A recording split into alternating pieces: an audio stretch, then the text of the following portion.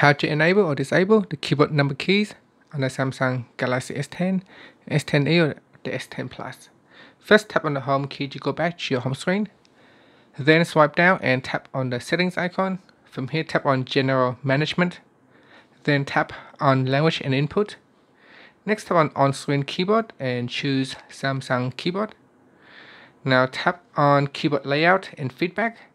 Then tap on keyboard layout. Next, tap on the number keys switch at the top to turn on the keyboard numbers on or off.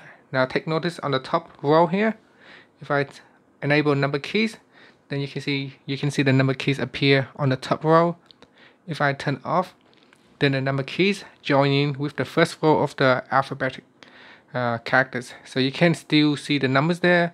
If you long press on the characters, then the number will pop up, in which you can select the number. And that's it. Finally, you can just tap on the home key to go back to your home screen. Thank you for watching this video. Please subscribe to my channel for more videos.